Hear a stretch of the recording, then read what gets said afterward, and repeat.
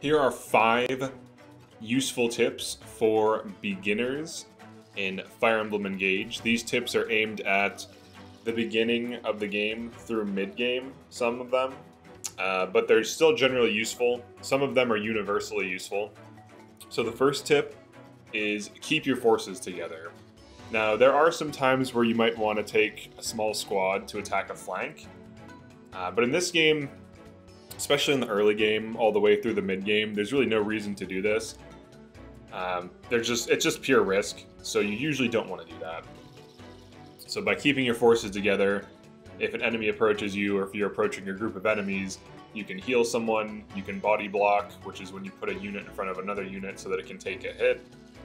You can just do more with more people, so you generally do not want to split up your forces. So the first tip is keep your forces together.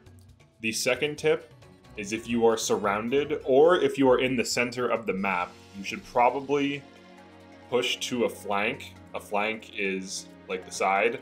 So right now we're in the center of this map. Now I can push through this and kill this, but if these wrap around me from either side, like if the north and the south decide to wrap around me and I push into the center, I'm now in a pincer attack.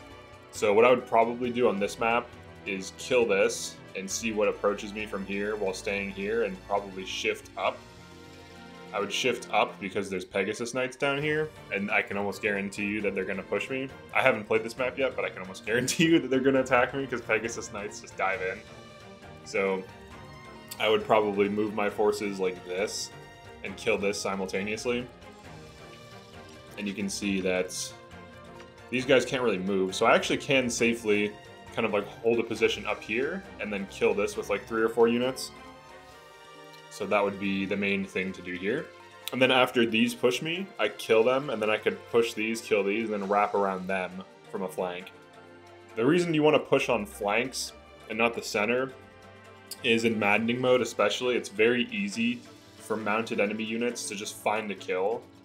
And if you're in the center, you're just giving them more opportunities to kill your units. So definitely push flanks. Okay, the third tip, so let's actually go to retry. I'm going to show you something. The third tip is do not feed Vander XP. So Vander is a pre-promoted unit. He has bad stats compared to actual promoted units, and he also just steals XP from you early on. So this is like a common noob trap in Fire Emblem games. Sometimes the pre-promote they give you is good. In this case, he's not. So I'm going to show you his stats. Alright, so here he is. So look at these stats. 11 strength. So he's a pre-promoted paladin, right? He's like a Seth or a Jagan. He has 11 defense, 8 res, 8 speed. So he's slow. His strength isn't that high. Now let's compare him to this unit, who is actually one of my weaker promoted units. She has higher strength, slightly less speed. Actually, I think she has higher speed. She just has a heavy sword equipped. She has better stats, though. She's not even one of my good units. So he's not even a good unit to invest in general. He does have more health than her, but she's a different class type. What you should use him for early on is as a last resort only, and this is really for Maddening mode. In hard mode, you should be able to just have him not attack. You can unequip his weapon, so he's just like a human shield. So you can use him for pulling enemies. You just send him in, so he pulls a single enemy, then the enemies rush in, then you kill the enemies. You just have to have your forces behind him. So you can do that. Or if in Maddening as a last resort for early chapters, he can hit an enemy for some damage, but he should not be killing enemies. Putting damage on enemies gives you XP. Killing enemies gives you more XP.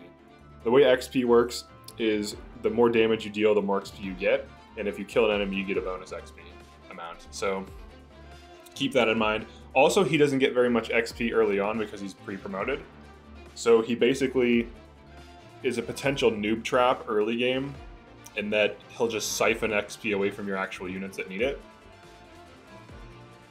And some of these units are better to invest in than others early game. I can go over those really quick. This will be like a bonus tip. I'll go over that after. Alright, so for the fourth tip, let's head to the Somniel. The fourth tip, I would say you want to craft like 10 rings or so really early on, and then afterwards you want to start unlocking some skills. So I'll go to Somniel. So when you craft rings, you randomly get different rings with different stats. And one thing you can do if you want is you can save scum it. So save scumming is when you save the game before you do something that produces random results. So in this case, you're saving the game. You can save the game before you do crafting and then craft 10 rings, and you keep doing this. You reload the save until you get good rings. So you just go to the ring chamber to do this, to craft your like first rings. I would say like 10 to 15 early on, just to see what you get. Or you could just craft like one ring at a time and just keep save scumming, but you might be doing this for a while. So you just go to create bond rings. These are newer emblems, so I haven't created that many, but you can create 1, you can create 10. Now the bond fragments are also useful for something else, and this is as you hit like chapter, I think 6, like 5 to 6. You want to go to the arena. And what you can do is you can use your bond fragments to unlock passives. Now each unit can only equip 2 passives, but some of the early engage rings are really useful to have, like their passives are. And also keep in mind, in chapter, this is a minor spoiler, so if you don't want to hear the spoiler, skip ahead like 10 seconds. But you lose all of your starting engage rings for a few chapters in chapter 11. So you want to unlock those. Some of them have like strength +2 and some other abilities. But so you come here, and let's say you want to unlock some abilities, right? So let's go to Chloe.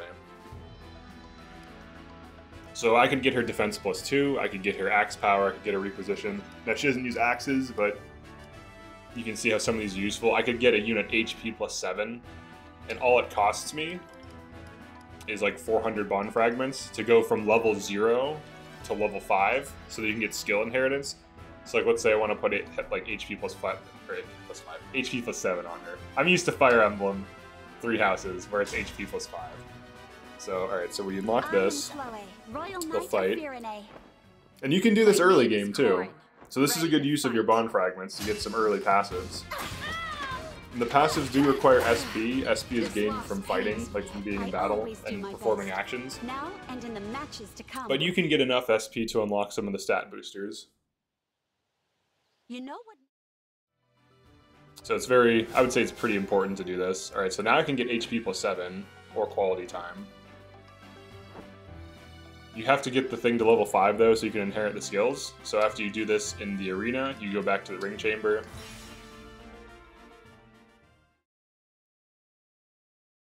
And I can go equip HP +7. Now HP +7 actually is really good. It lets you tank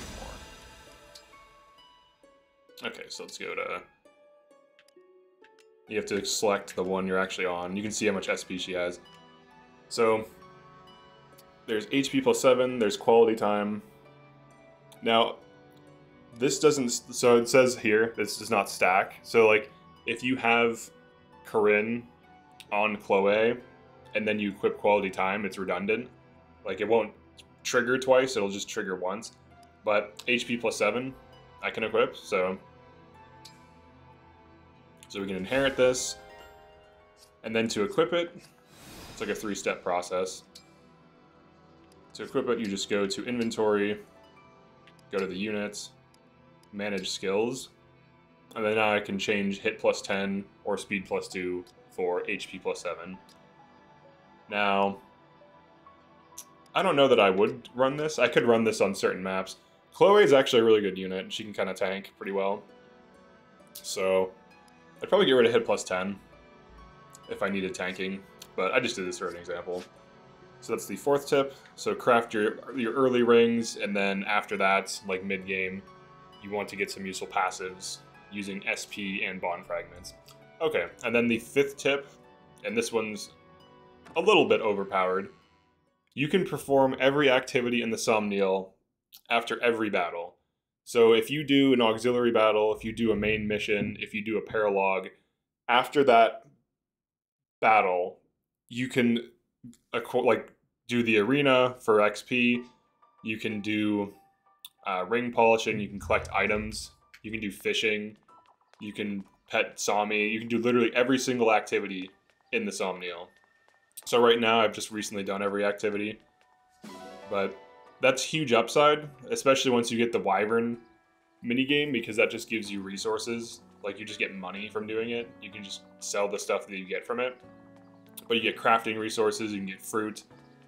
So, after every single mission. So it's really useful to know that. You might be thinking it's mainline chapters only. It includes side battles and paralogs. So it's pretty useful to know that. Now, it does take some time to do all that stuff, to collect all the items, to do all the mini-games. So it's up to you if you want to do that. But if you're doing a Maddening run and you're having a hard time, that can help. So, all right, for the 6th bonus tip, I'm just going to give you like a recommendation of units to invest in after having gone through up to chapter 16, so I kind of know which units fell off based on what they do. So units you'd probably want to avoid investing in. I don't know how good Gene is, but I have a feeling he's bad. That's what expertise does.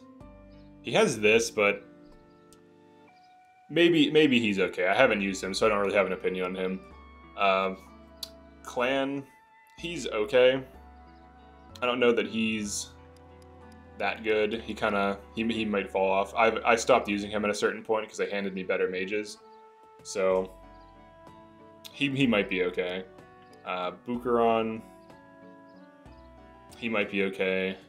Vander, I would avoid investing in completely. Yunaka, you could probably invest in her if you want. Amber, you could probably invest in him. Luis is good, he's a tank.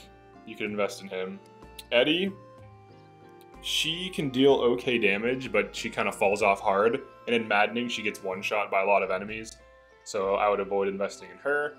Fram, you might be able to invest in her. She might be like a C or B tier.